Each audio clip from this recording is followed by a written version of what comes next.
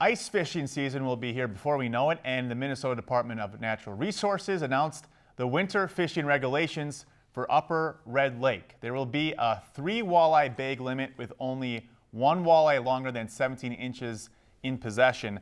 Last winter, the bag limit on Upper Red Lake was 4 fish. The decrease has nothing to do with the amount of walleyes in Red Lake. In fact, the fall fisheries assessment on Red Lake found the walleye population to be at a healthy, sustainable level with a wide range of sizes. The reason the limit was at 4 fish last year was because the DNR wanted to reduce the surplus spawning stock to a level that would encourage the survival success rate of younger fish and relieve the pressure off of yellow perch, which is the walleye's primary source of forage.